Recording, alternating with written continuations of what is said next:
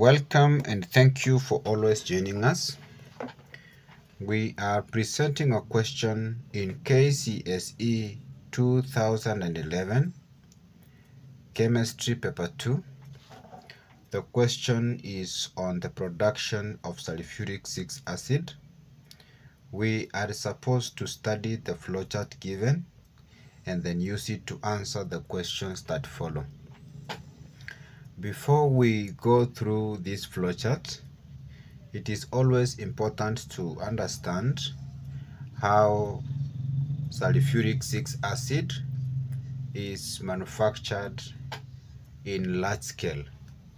For us to manufacture sulfuric 6 acid, we need the following raw materials, and the raw materials we need are sulfur 4 oxide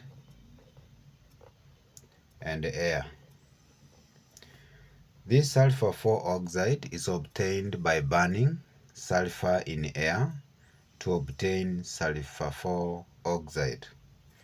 What happens is we take sulfur, we burn it in air to give us sulfur 4 oxide gas. Then sulfur 4 oxide gas is reacted with more air to produce sulfur 6 oxide. Then sulfur 6 oxide is dissolved in concentrated sulfuric 6 acid to form oleum, which is H2S2O7. Then oleum is dissolved in water to give us concentrated sulfuric 6 acid, that is H2SO4. So we can now go through the question.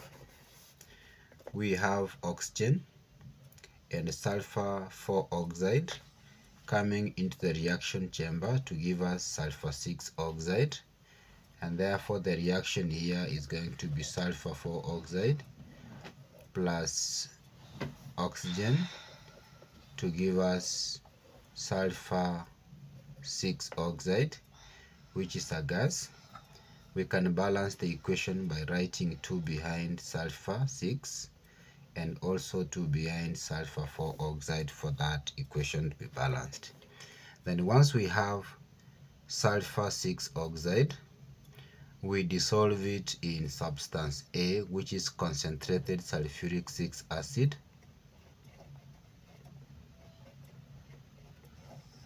to produce oleum. Then now oleum is reacted or diluted with water to form concentrated sulfuric 6 acid. We can now go through the given questions. First part of this question: describe how oxygen is obtained from air on large scale. Remember, oxygen is obtained from air by fractional distillation, where we have dust in air being removed by electrostatic precipitation.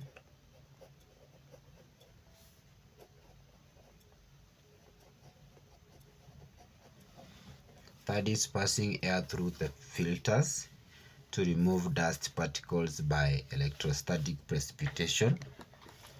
Then the dust-free air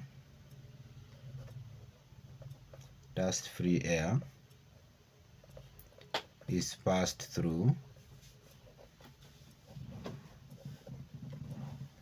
concentrated potassium hydroxide. We can as well use concentrated sodium hydroxide to remove carbon 4 oxide. Then from there we cool air to -25 degrees Celsius to remove water vapor.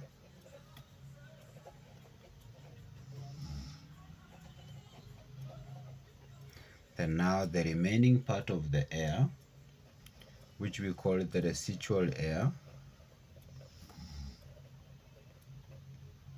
is cooled to negative 200 degrees Celsius under pressure,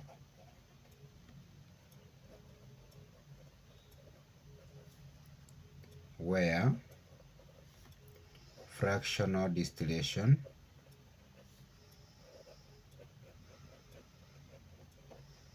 is carried out.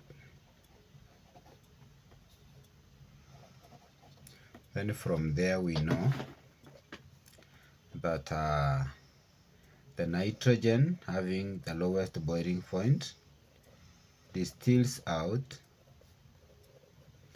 at negative 196 degrees Celsius, followed by argon at negative 186 degrees Celsius, and lastly oxygen comes out at a temperature of negative 183 degrees Celsius. That is how oxygen gas is obtained from air through fractional distillation of liquid air. Roman 1, name substance A. We have already identified substance A as concentrated sulfuric 6 acid. Let me use the symbols because of the spacing.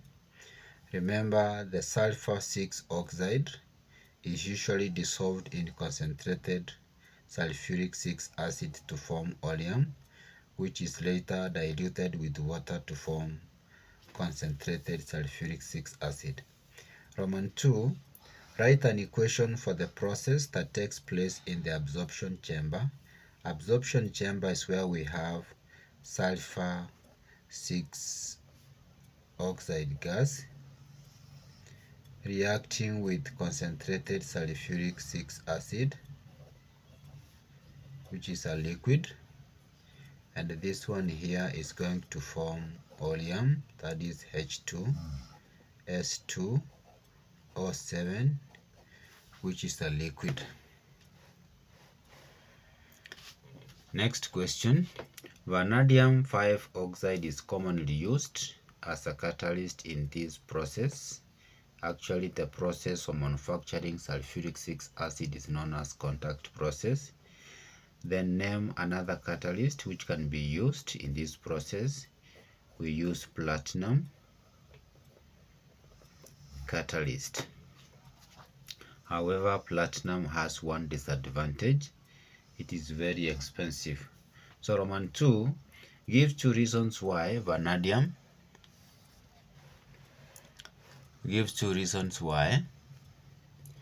vanadium 5 oxide is commonly used as the catalyst. One is that this catalyst is cheap compared to platinum. Number 2, it is less easily poisoned.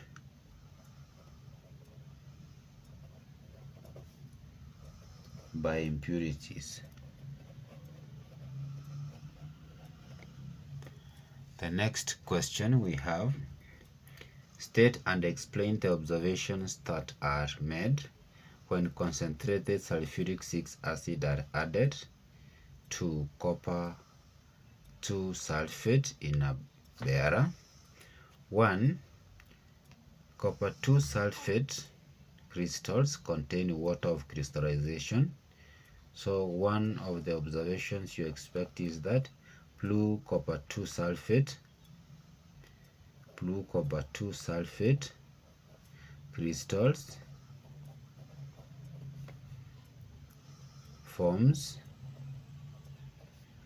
a white solid or a white powder of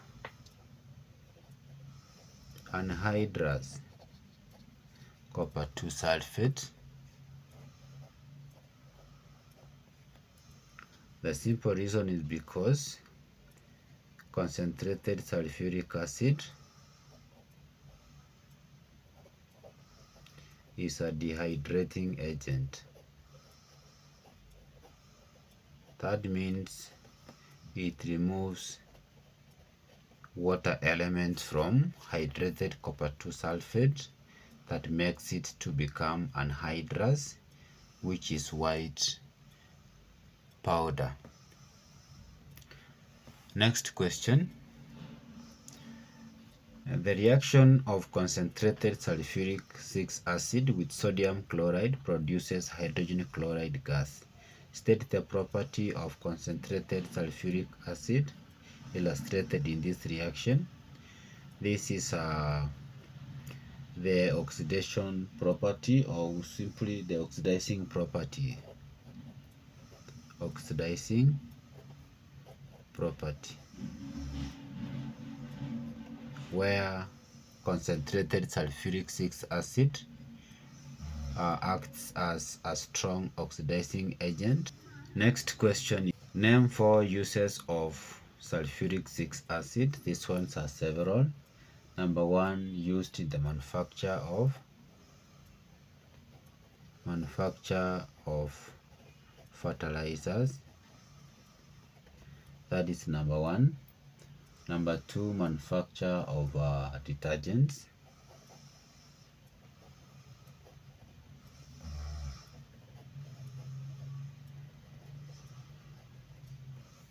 Number 3, we have a manufacture of explosives.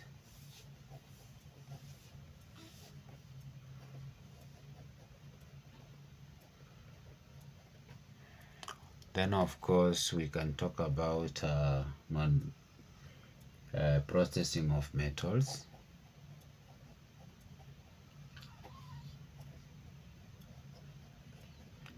We can also use concentrated sulfuric acid as an electrolyte in lead acid accumulators.